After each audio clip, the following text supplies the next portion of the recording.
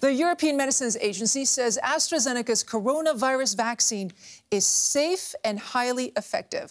Well, after a review, the agency concluded that the vaccine was not associated with an overall increase in the risk of blood clots. More than a dozen European countries paused vaccinations with AstraZeneca shot after some recipients developed clots. The EMA said that the benefits of the shot outweighed the risks, but added that it would continue to investigate incidents of clotting.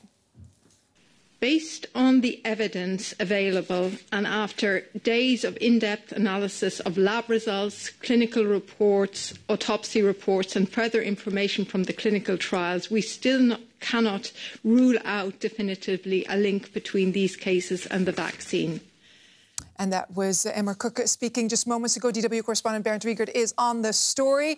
Bernd, the EMA has spoken. Did they provide that much-needed clarity to reassure countries who have suspended the use of the shot that it is indeed safe to use?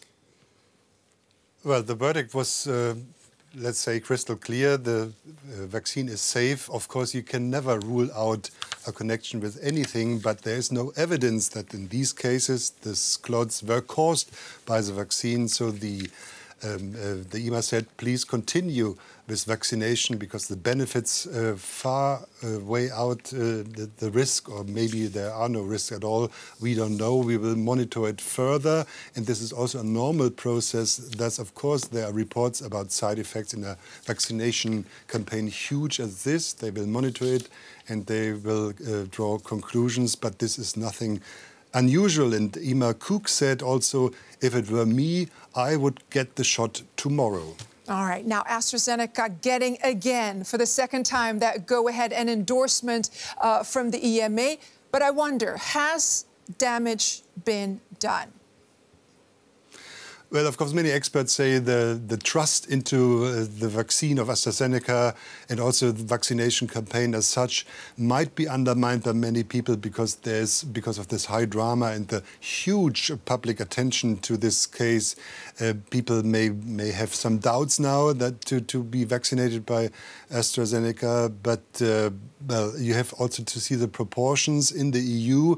AstraZeneca is only 15% of all vaccines administered so far.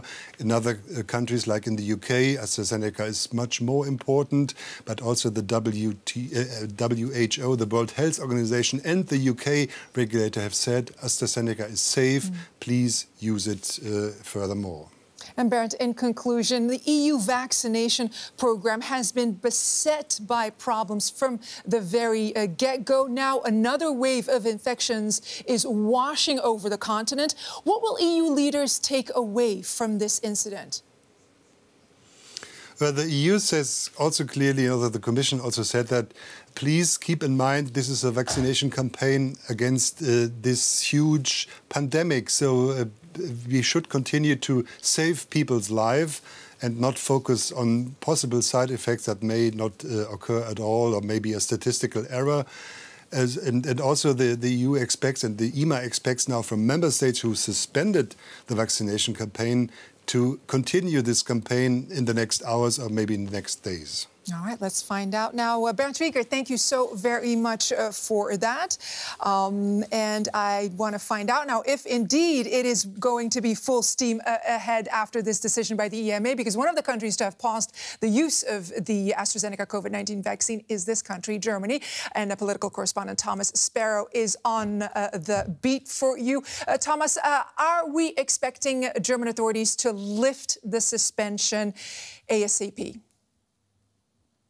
German authorities, and in particular the German Health Minister Jens Spahn, had stressed that the decision to halt the use of the AstraZeneca vaccine was a precautionary measure until further information was provided, in particular by the EMA. So now that we do have that information from the EMA, it is expected that German authorities will reallow the use of the AstraZeneca vaccine. We're actually expecting the German Health Minister Jens Spahn to talk to the press any minute now about whether Germany will reauthorize the use of the AstraZeneca vaccine. And it's important to stress, Leila, that if Germany does reauthorize the use of the AstraZeneca vaccine, that would certainly help Germany in its already very slow coronavirus vaccine rollout. Germany actually counts on the AstraZeneca vaccine to not only speed up its vaccination program, but also to fulfill that very important promise that has been reiterated by Chancellor Angela Merkel on various occasions, that every German adult will receive an offer of a coronavirus vaccine until the end of the summer, so in around 6 months. So this decision is particularly important for Germany in order for authorities to be able to fulfill that promise that they have made to all of German citizens and residents here in this country. How bruising has this been for German authorities? Because they have to do quite a climb down now.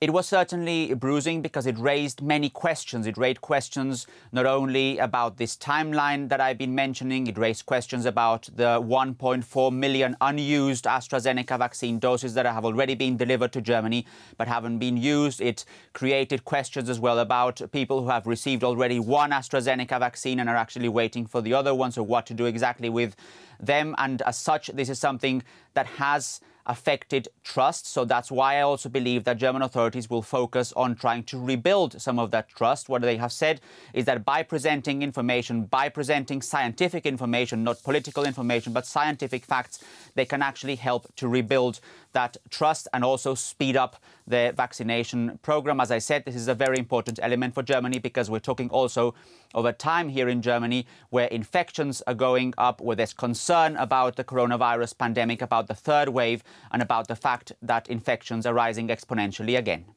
Political correspondent Thomas Sparrow reporting. Thank you so much for your coverage.